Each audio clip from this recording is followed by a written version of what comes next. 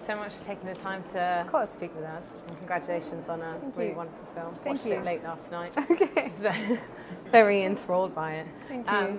So maybe you can just start by telling me what gave you the inspiration for this very particular story. It's something very unique about it. Got three completely different female characters at different points in their life in this very unique location. So, you know, what was kind of the inspiration for the story for you? So the initial inspiration was back in 2009. I just thought it would be a really cool idea to make a Western set in the Karoo, and I didn't think too much more about it. I was kind of just like, I loved Westerns, and I loved like the drama and the action and the thrill of them and the kind of setting and the locations that they were usually in, and I just thought, let me do this in a South African context, that would be cool. And I didn't really think about it too much deeper than that. As I started working on it, I started to really question what a Western was and why I wanted to make one so much, and why Westerns were basically, you know, this unwritten rule that Westerns are for men and by men and about men, and why that was, and what does it mean that I still enjoy them despite that.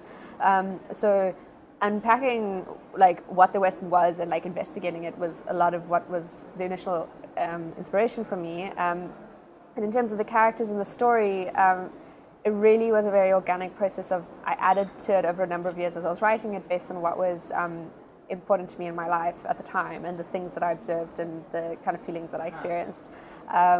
So in terms of the story and the characters, it's really difficult to pin down like the moment where it came together, but in terms of that initial inspiration of just going like, what would a Western be like if the main characters were women? And that sounds like a stupid question actually, but it has a lot of implications. So yeah. And you know, how did you go about putting this amazing cast together? Because each of the actresses just seems totally, it's like very raw and authentic, the experience you go through in the role of each of these characters. So, you know, how did you get these three women together? So yeah, we have a really incredible acting community in South Africa, especially in our kind of major cities like Cape Town and Joburg.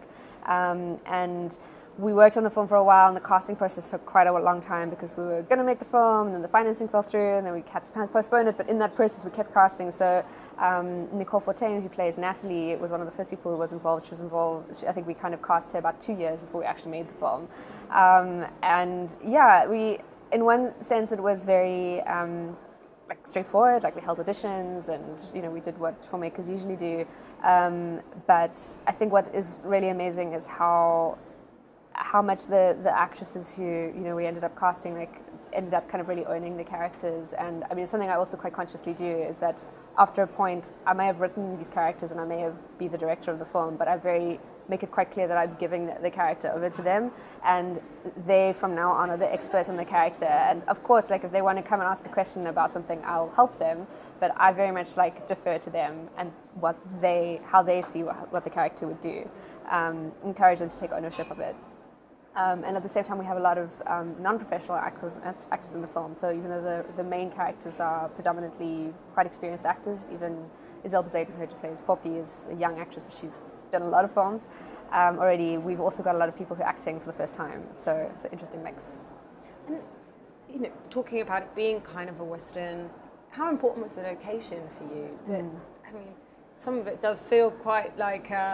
let's say it's not so like the beautiful lush landscapes that you can see in other parts. So it's like there's something quite like, you know, being where the lorries are all parked up and they're kind of like partying, you know, like around a little fire. So these are quite kind of like, let's say on the margins sort of communities and locations. How important were those places for you?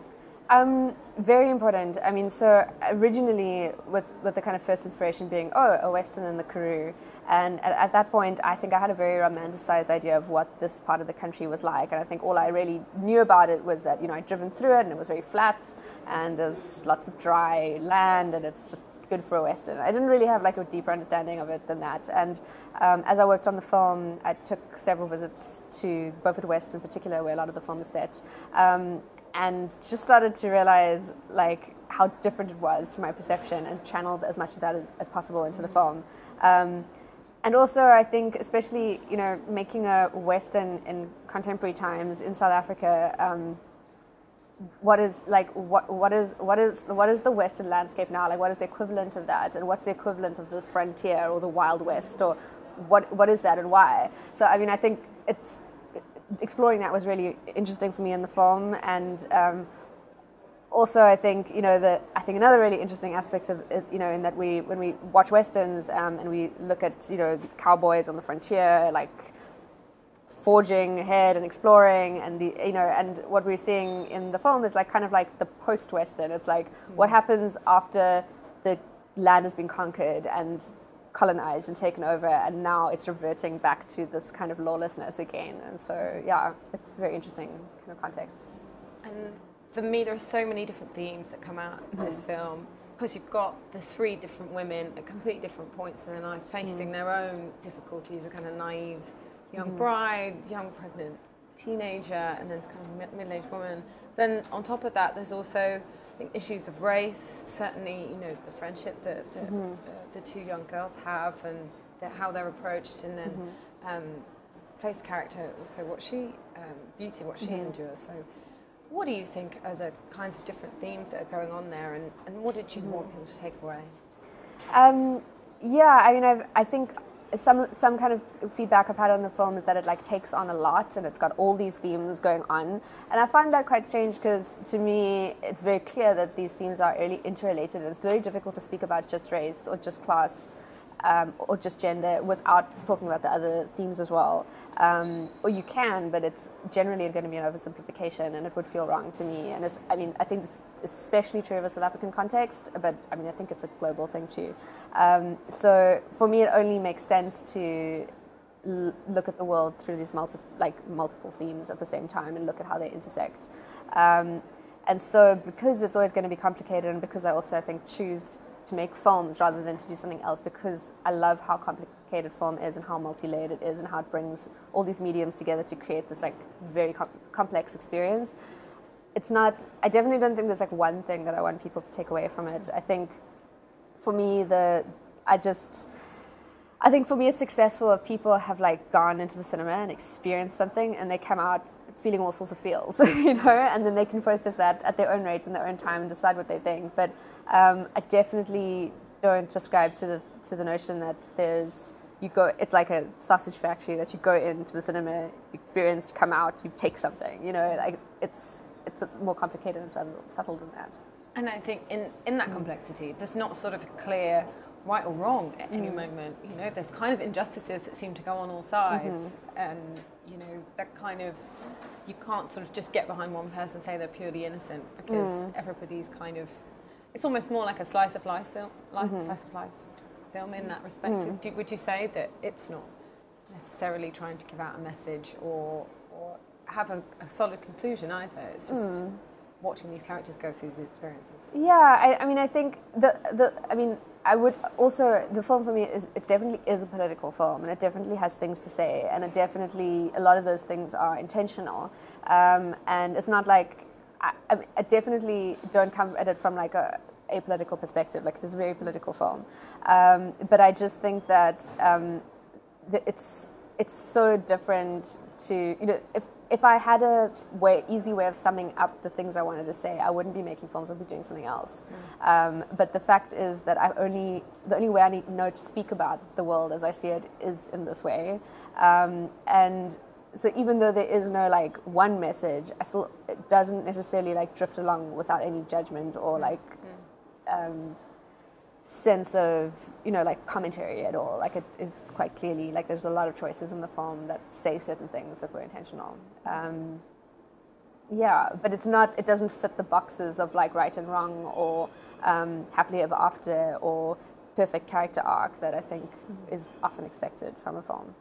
And do you think that we're going through sort of quite a positive moment in cinema in terms of being able to portray these sort of complex female-led stories that aren't, just female character plonked in, like the good, bad wife, mother, but also having female-directed films? It seems like there's a lot more prominence given to and platforms given to different kinds of cinema. Do you think that's true, or we've still got a way to go to kind of have more diversity?